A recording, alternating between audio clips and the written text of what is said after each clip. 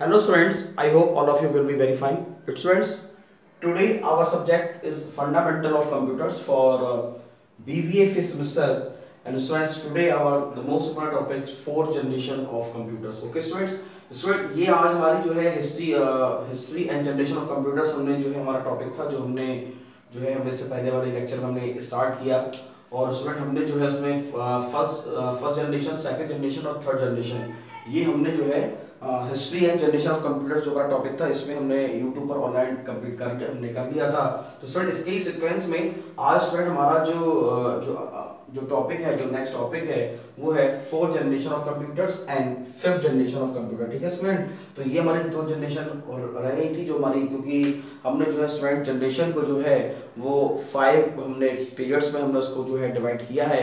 तो first generation, second generation और third generation ये स्टूडेंट जो है हमने YouTube पर ऑनलाइन डिस्कस हमने कर ली थी। तो स्टूडेंट इसके ही सीक्वेंस में हम जो है आज फोर्थ जनरेशन और फिफ्थ जनरेशन को हम कंप्लीट करेंगे। ओके स्टूडेंट्स, तो आइए समझते हैं। स्टूडेंट देखिए, सबसे पहले जो है फर्स्ट जनरेशन में हमने जो है वैक्यूम ट्यूब्स का हमने जो यूज़ किया, सेकंड जनरेशन में जो है हमारे ट्रांजिस्टर आ गए, फिर थर्ड में हमारी आईसीज आ गई, इंटीग्रेटेड सर्किट्स आ गए। अब फोर्थ और फिफ्थ जनरेशन में स्टूडेंट जो है एक रेवोल्यूशन आया कि कंप्यूटर्स के फील्ड्स में मतलब जो है और ज़्यादा बेटर रिजल्ट्स मतलब आए, वो आए हमारे VLSI के आने से। इसको बोलते हैं very large scale integrated circuits का यूज होने लगा।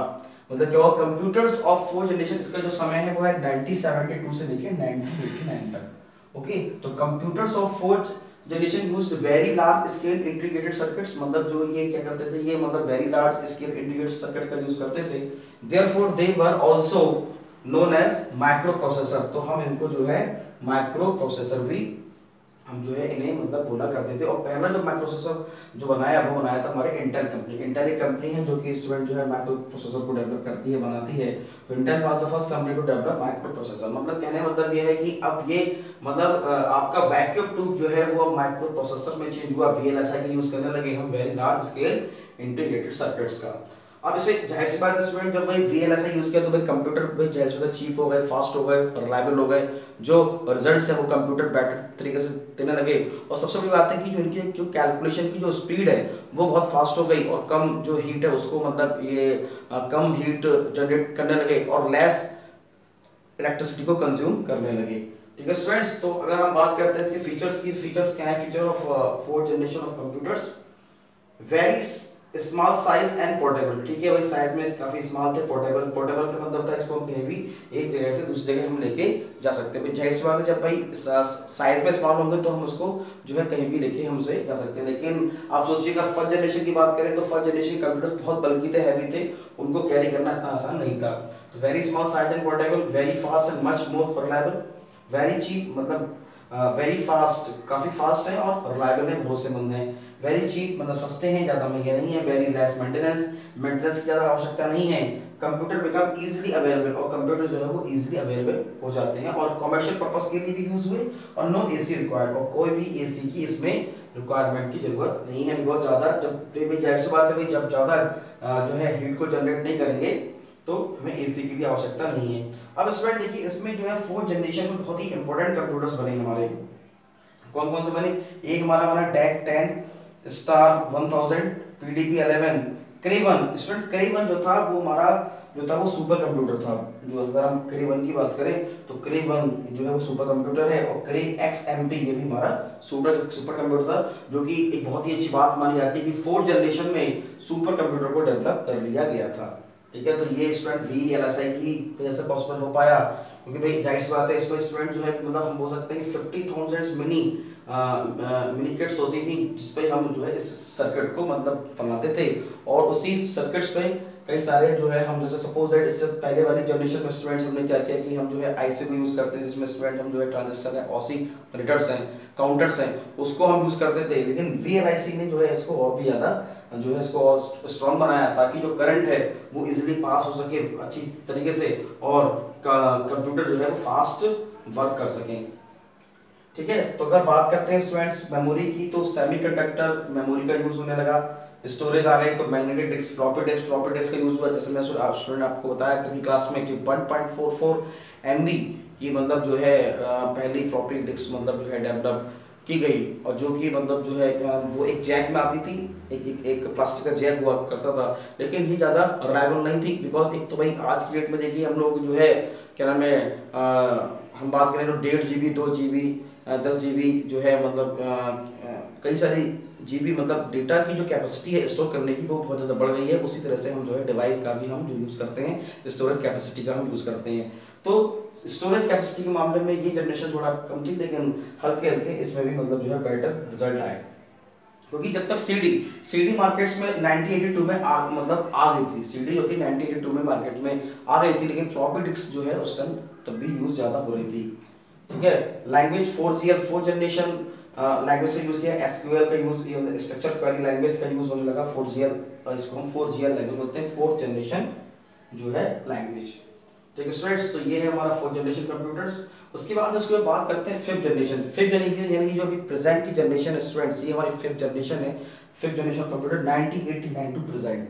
तो we are very lucky, we are live in this generation. ठीक है, हम एक बहुत ही हम जो आज की डेट में बहुत फास्ट सुपर कंप्यूटर काम करते हैं, माइक्रो मिनी कंप्यूटर्स पे काम करते हैं, और आर्टिफिशियल इंटेलिजेंस स्टूडेंट आज की डेट में रोबोटिक्स है, न्यूरल नेटवर्क्स हैं, ठीक है ना, जिसका हम जो है आज की डेट में हम यूज करके अपनी टेक्नोलॉजी को एक एनहेंस हम अचीवमेंट्स दे रहे हैं। जैसे कि 1989% तो यूएलएसआई, अब जैसे यहाँ पे जो वीएलएसआई था यहाँ पे स्प्रेड हो गया यूएलएसआई, यानी अल्ट्रा लार्ज स्केल इंटीग्रेशन का यूज होने लगा टेक्नोलॉजी का, resulting in the production of micro processor chips having 10 million electronic components. इसमें 5 मिलियन थे, इसमें 10 मिलियन हो गए। ठीक है, मतलब resulting in the production of micro processor chips having 10 million electric components. तो अल्ट्रा लार्ज स्केल इंटीग्रेशन का यूज होने लगा यहाँ वीएलएसआई या यूएलएसआई, तो जिससे मतलब हमारे कंप्यूटर्स हैं और बहुत ज़्यादा फास्ट हुए, और पैरेलल प्रोसेसिंग का स्टूडेंट्स जो है हमें यूज होने लगा। और आज की देखिए आज की डेट में की जो सिस्टम है वो हमारी मल्टीटास्किंग है, मल्टी प्रोसेसिंग है।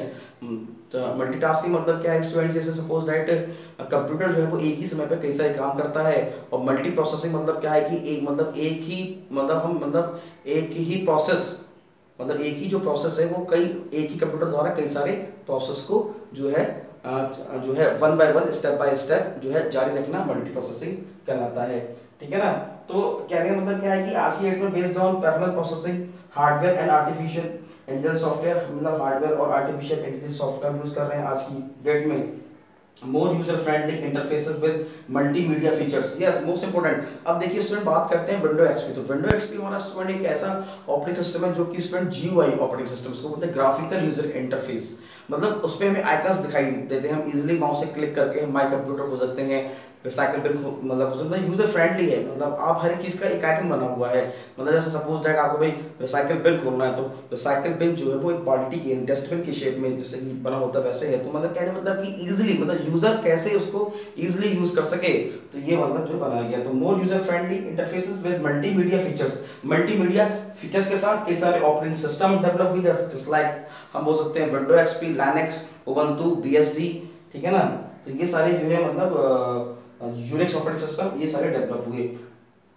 Availability of very powerful and compact computers eight cheaper rates, yes काफी चीपर रेट्स पर मतलब अवेलेबल हुए काफी powerful computer. Robotics end game playing, robotics और गेम प्लेइंग जो है ये भी मतलब जो है 5th जनरेशन के कंप्यूटर्स के एक फीचर है। रोबोटिक्स आज की डेट में स्टूडेंट बहुत ही इंपॉर्टेंट हम कहते हैं फीचर्स है कंप्यूटर्स का, जिसकी वजह से ऑटोमेशन पॉसिबल हो पाई है, और रोबोट्स जो है वो कई फील्ड्स में ऑटोमेशन का वर्क जो है वो कर रहे हैं।